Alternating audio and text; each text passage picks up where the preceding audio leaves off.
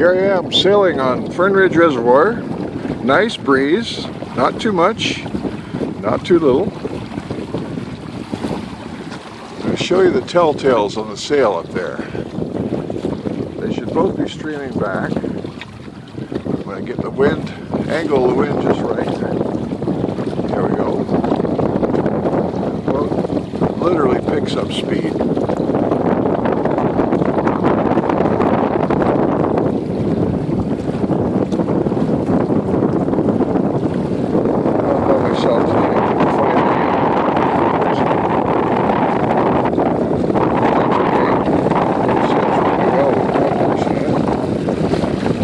Like a sports car as opposed to a station wagon. If the wind picks up too much, I can use the furling drum down there and just wind a little bit of the sail around the mast and get it to where it's more easily handled.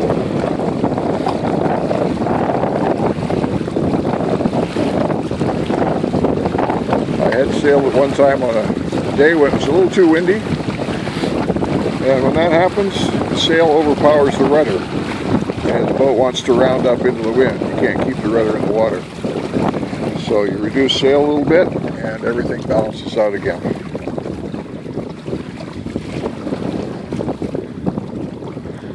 This is the Hobie Tandem island. I just bought this not too long ago. I traded in my Hobie Adventure Island, which is a one-place boat. And you can see that this one has a back seat. So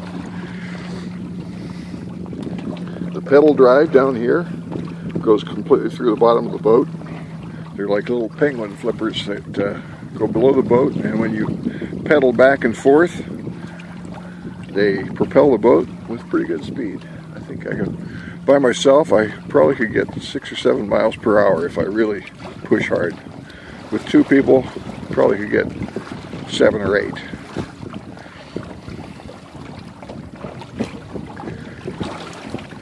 It's the latter half of September, and all the crowds are gone.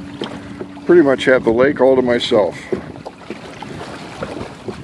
If I can just manage to stay on the boat, should be no problem.